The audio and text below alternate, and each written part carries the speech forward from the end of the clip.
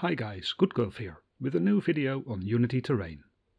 This time it's terrain with a twist. It's about creating a mesh-based terrain, not a regular Unity terrain.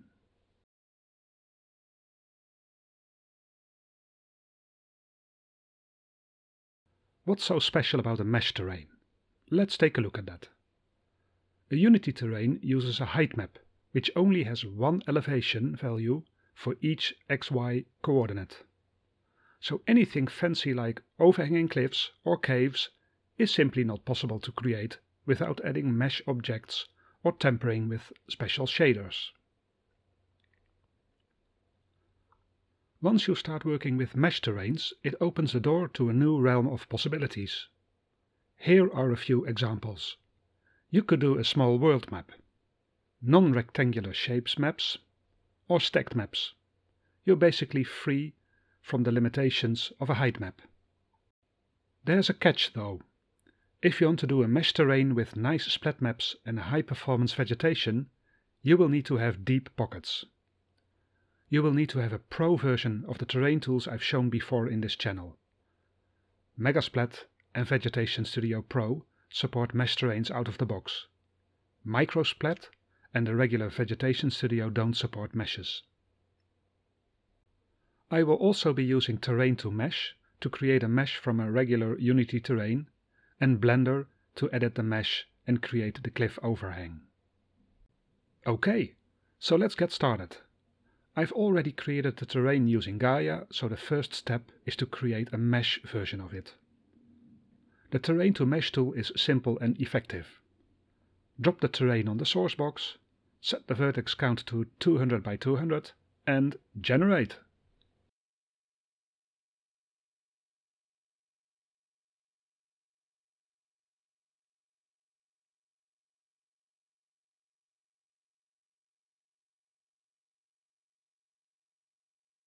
You can switch off the original terrain to show what the mesh looks like, and it's close enough with the 200 vertex count for my taste.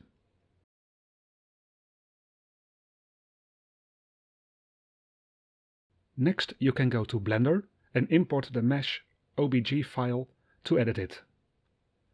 I'm using the Extrude tool to create the cliff that will serve as the example in this terrain. As you can see, I'm not a Blender expert, so don't expect any tutorial videos on Blender anytime soon. No need to worry though, there are tons of videos for this free tool. Once you're done editing, you can export the mesh as a wavefront OBJ file ready to be imported back into Unity.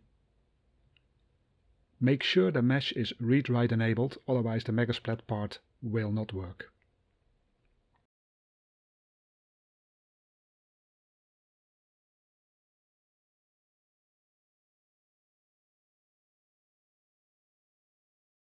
Next up is MegaSplat. Once you know what to do, it's actually not too difficult, but this part took me the longest time to figure out.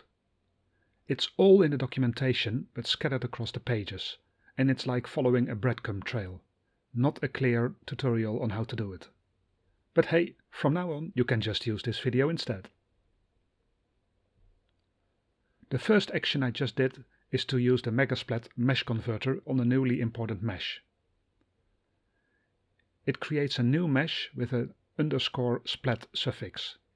It's key to use that mesh, otherwise you will see weird edges around the splat textures. Drag and drop this mesh into the scene.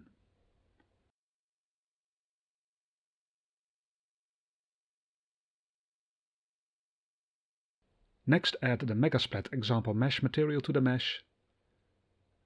Add the following mesh components to the mesh too: Mesh Collider, MegaSplat Collision Info. And start painting with the Vertex Paint tool.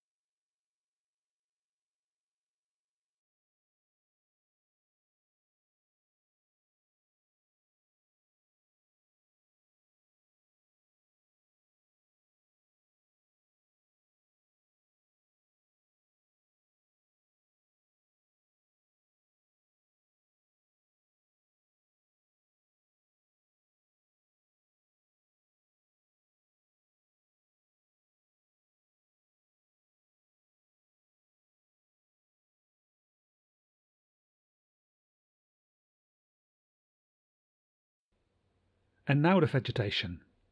The documentation of Vegetation Studio Pro is better on this topic, but not yet perfect. However, a post in the Unity forum by the author is the missing puzzle piece.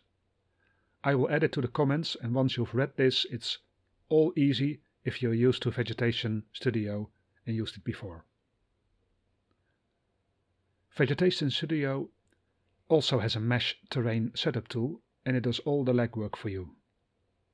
After dropping the terrain on it and hitting the Create Mesh and Add Vegetation System button, you're ready to continue.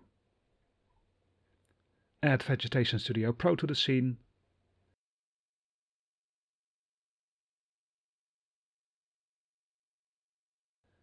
Under Terrains, click on Add All Mesh Terrains.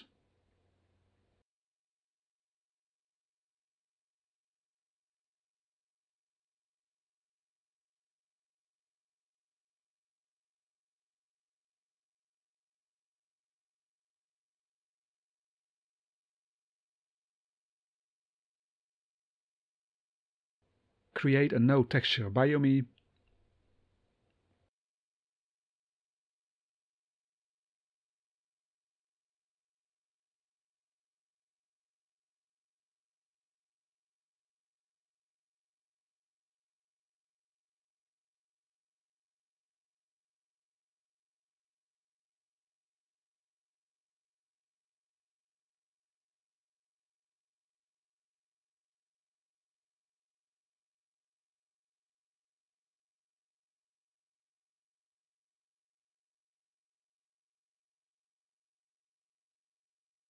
Edit the biome and add grass and trees.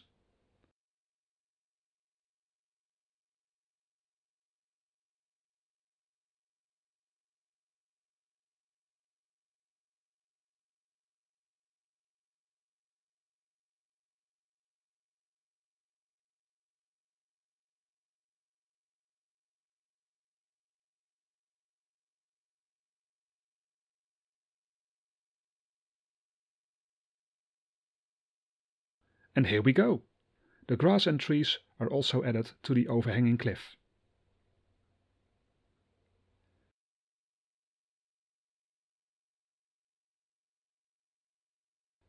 This is all for today. I hope you enjoyed the video. Please vote the video up if you did, and I'm off to create the next video.